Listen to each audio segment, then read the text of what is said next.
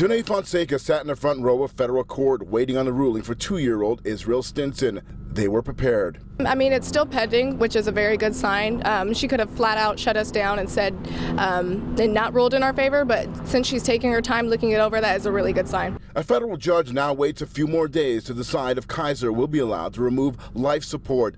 This buys time for the family as they hope to move Israel to a facility in New Jersey. The fight in court today to have Kaiser maintain a feeding tube, ventilator, vitamins, and thyroid medication, which would help them with the move. That's the main focus right now is getting Israel food, getting him nutrition so that he can recover.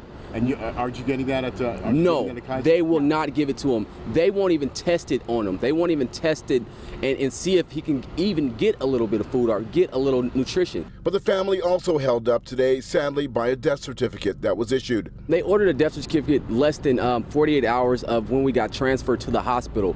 And since we got the death certificate, that's been holding us up, man. That's the main reason why we can't get into another hospital.